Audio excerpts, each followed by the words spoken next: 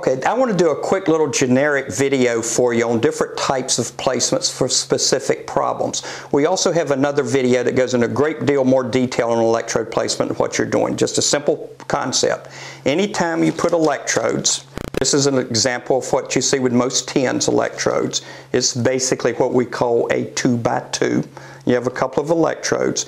One overriding concept is you always take electrodes and you place them out on the outer edges of where you're feeling pain, be it in the knee, foot, right here I'm showing you elbow, shoulder. In between, when the electricity comes out of one and goes to the other, we want to make sure the area in the middle is where the pain is that's where the electricity is going. Now we can use all sorts of electrodes. This is one that's used for low back. That's because we have a bigger surface area, so on and so forth. And then there's another one that we call a strip electrode.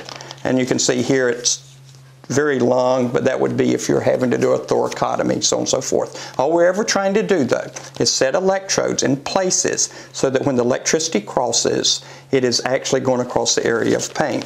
Now, what I want to do is deal specifically with your type of pain, or the reason I think you watch this video is because you may be having some particular pain. And what I want to do is show how you would use and what type of electrodes you would use for this specific. Now, what we're looking at on the specifics of, say, neck pain, shoulder pain, hip pain, radiating sciatica pain, those types of situations. First thing, are we doing interferential or are we doing TENS? If we're doing interferential, we're going to use a bigger electrode. Another video explains why we use a little larger. We also look at where the electrode is going to be on the patient. Example, to put an electrode, this may be a good electrode placement right here in my elbow, right here on the other side of my elbow.